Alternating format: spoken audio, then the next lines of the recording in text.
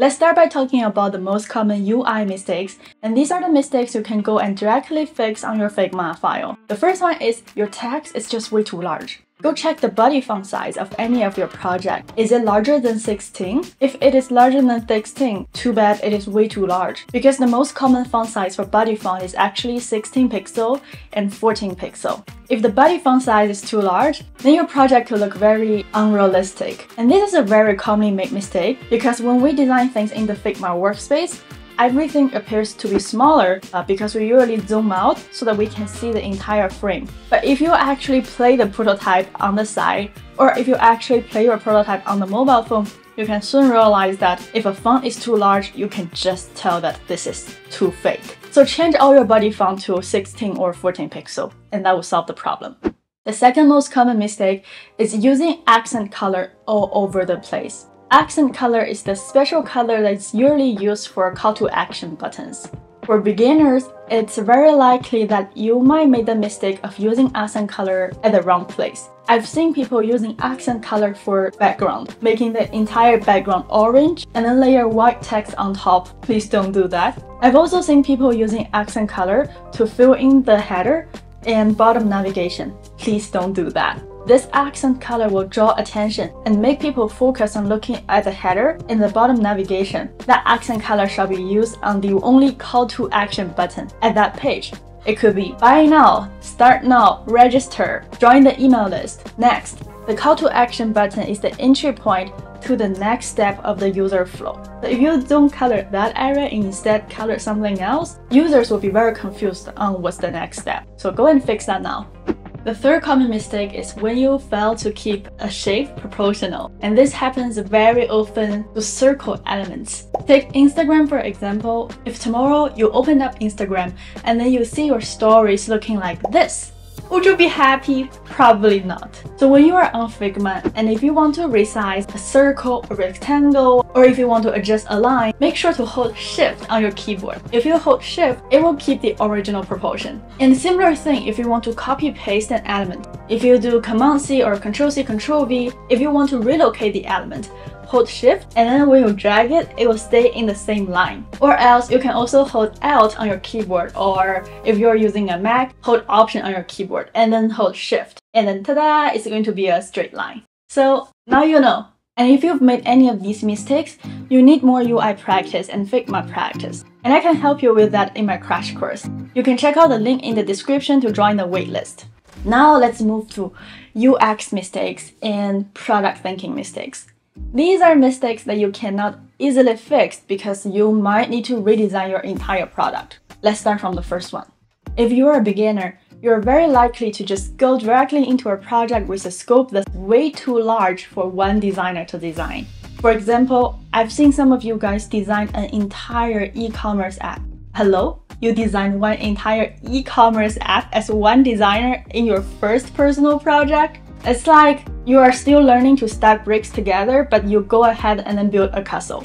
I really suggest to narrow down your scope when it comes to your first few personal project or client project. Because designing one e-commerce app, designing one entire food delivery app, the scope is pretty large. Do you know how many designers are there in Amazon, eBay, and DoorDash? I don't think I can fit any of those groups in my home. So narrow down your topic. If you want to go with e-commerce, go with one specific small problem in e-commerce.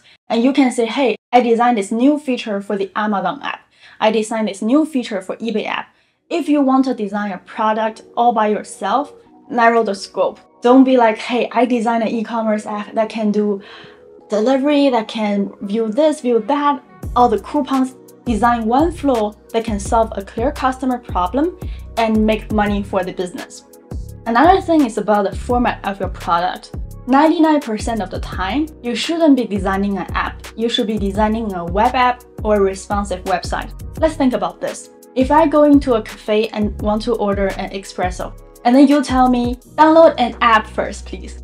Why would I download an app to order one espresso in a cafe that will only visit one time in my life? If you're the customer, would you be happy? No! Also, I only have 500 MB left, so I'm not gonna use that to download your app. What I'm trying to say is that if you've designed an app, you need to think about will new user actually be willing to download the app as the first step of their user journey flow.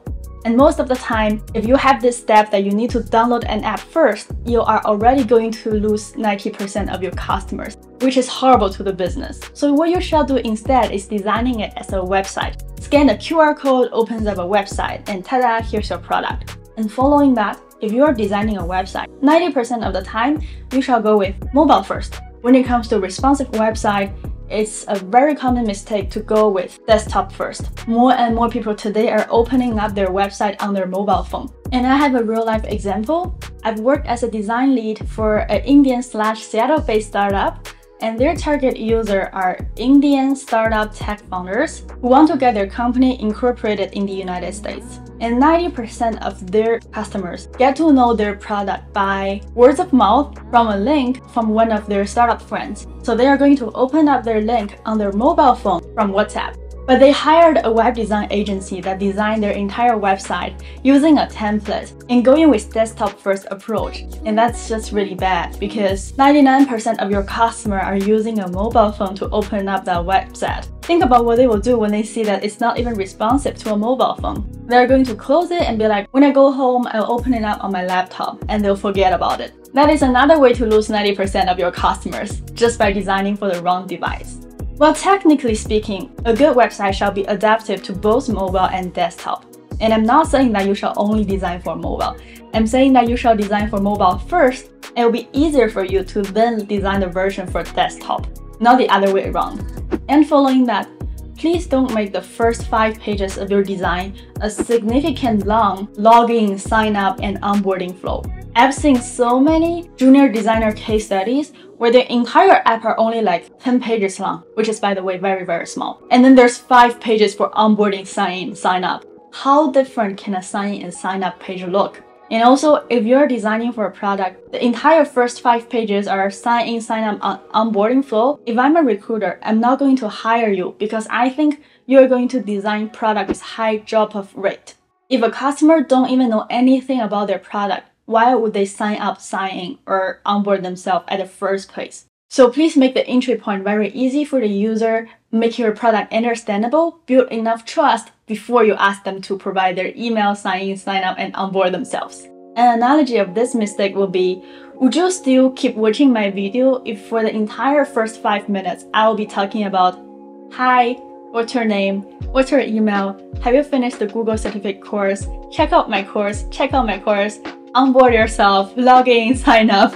Why would you do that if you haven't built your trust with me and don't understand what I even do? So if you've made any of these mistakes, don't worry, now you know how to fix them.